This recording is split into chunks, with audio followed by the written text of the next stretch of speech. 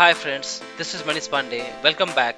In this video, we are going to discuss global variables and global constants.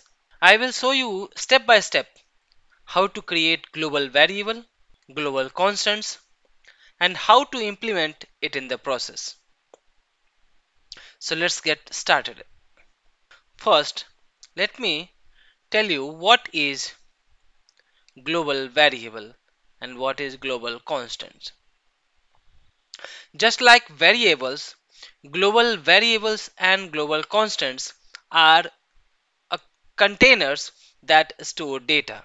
But unlike variables, these store data in a central location which can be accessed by all parts of an automation project.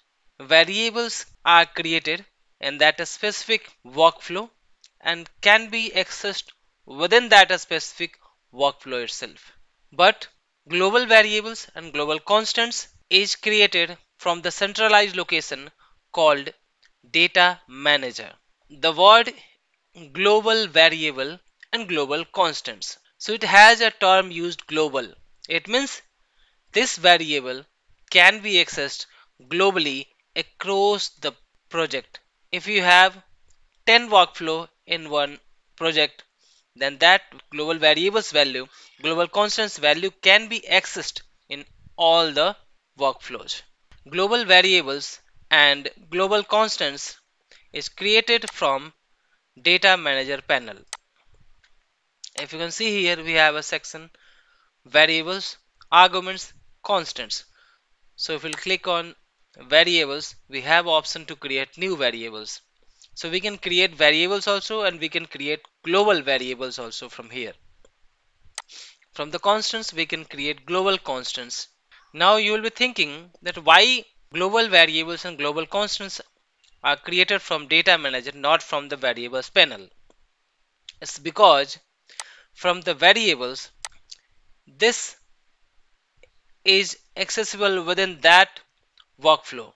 So if we are here in the main workflow, if we are creating a variable, then we can access that variable only in the main workflow. If we are creating a separate workflow and creating a variable in that workflow, so that variable will be accessible only in that specific workflow. We'll not able to access that variable which is created in different workflow, we cannot access here. So the variable which is created from the variables panel can be accessed only from that specific workflow. I know you are also trying to compare with the assets and with this data manager global variables and constants. There is a difference here. If you create an assets, you are storing variable in the orchestrator assets, then you will have to get that value using the activity from the orchestrator, and then you will have to store that in that variable or arguments, right? So again, you are using a variable or arguments to use that variable or pass the value from one workflow to another. But if you are creating a global variable, then no need to pass the value from one workflow to another workflow. Directly you can access that variable's value across the project. So if you have assets, you are getting the value from there, so you can store that in the global variable, and after that global variable's value can be accessed across the project. Now I will show you how to create it and how to implement that in project. So let's take one example. You have a chatbot where like it's asking for your name, and you provide your name as a username, and then it stores that username and it uses that name across the conversation. Same way, what we are going to do, we'll implement here, we'll ask for the username, and then once user will enter the username, we will be storing that in the global variable, and then we will try to welcome in a different workflow also, and then after that in the different workflow we'll also get a value country name from the user, and we'll again store the country name. We'll take the value the country name from the user in a different workflow and try to use that variable, that global variable, in a different workflow. so that you will able to understand how we are like taking the data, storing the data in different workflow, but we are able to access it in different workflow. So it's like a argument, right? So let me first show you this practically, then we'll discuss about the difference between arguments and this global variable and constants. So let's take here one input dialog box, and here we'll ask user to enter the username. Here we have a input type text box, and then whatever value we'll take from user will store here. Now we are going to store this in a global variable. So right side in the data manager, we'll go to the variables, click on new variables. So you saw here, once we'll click on new variable, so based on the workflow, automatically it creates a variable in the, and you can see it in the variables panel, and here also you can see. So this is called normal variable. It means variables can be created from the variables panel and from the data manager also. But now we are going to convert it to the global variables. How we can do that? First, we have a name. So we need to change to the global variable. So we'll say global var underscore name. So this is the naming convention I'm using to create a global variable. Choose the specific data type. So I'm going to store name. So I will take string. Now here we have a scope. So once we'll click on that, you can see the word global, and then inside that we have main. So if you have different workflow also created here, that will be listed, and that variable can be created in that specific workflow. But now we need to create global variables, so we'll click on global. Once we click on that, the scope will be changed here. You can see scope will be changed to the global, and now the icon also changed here. Global variable we created here. Now let's use this global variable. So for that we'll click here, click on this plus. Once we'll click here, you will get an option use variable. So we are going to use the variable. Once you'll click on that, you will see the options. Click on variables, and now you can see global var underscore name, which is created here. You just need to click on that. Now you will not see here only the variable name. You will see this complete things like global variables namespace dot global variables dot global var underscore name.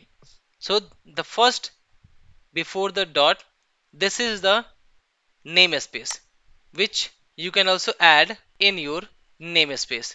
Sorry, you go to the imports and you can put here if this is not created. I'm going to take another workflow which will welcome this user. So let's create one workflow. Right click, click on add sequence, and this is for welcome user. Let's create here. Now we have stored the value in this global variable. Now we are going to call this here in the welcome user, and then I'm going to take here one message box. I will welcome like this. So in double quotes I will say hello space plus, and then I will click on this, click on use variable, take this variable name, again one plus double quotes space welcome to UiPath RPA. Now click save. Now after welcome, I'm going to take one more input dialog box, and this time I will ask user to enter the country name. So I will say enter, and we need to create a separate different global variable to store the country, which we are going to access now in the main workflow. We'll create a different global variable. So we'll click on new variable, put here global var, it means variable underscore, this will be country. Now data type will be string, scope change it to the global. Now click on that, click plus use variable, click here. Now we have two variable, global var name, global var country. So this time we are going to use global var country. So we'll click on this one, right? After that I'm going to pass, like use this this value in the main workflow, and then take here one more message box in the main workflow, and this time we'll say, and then use that global variable, the country. So click on this, put your cursor here, and then click on use variable, expand this, take this one. So now this has been added here, click save.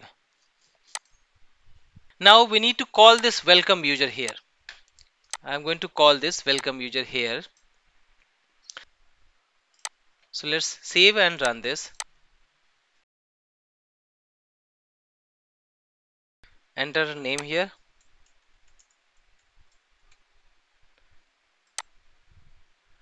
Okay, now once we'll enter the name here, you'll see the message box which we have used in the welcome workflow.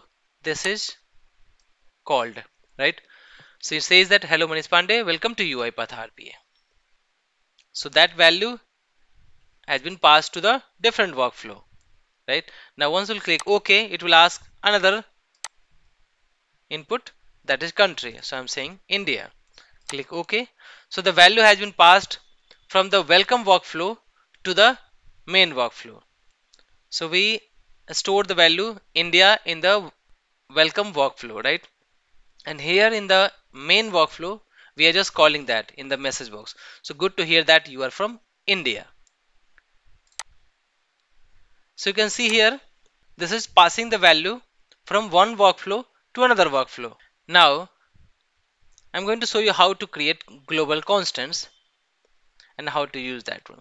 So constant where the value is fixed. So you can use your any URL, any file path, any specific value, let's say the maximum retry count. So you can store that. So let's create one constant. So we'll go to constants, click on new constants, and this time I will say global constants underscore. This will be let's say I'm going to take my YouTube URL which is like constant, this which is fixed, and I can pass here the default value also. So I will say double quotes youtube.com/uipathrpa. Click OK. And now I can use this also here by just calling an activity open browser, and I will take here that global constant here, go to this use variable, go to the constants and take this one, save this. You can see here it has been passed here. Select this open browser, go to the properties panel, select the browser type. So I'm using Firefox. Now you can run it.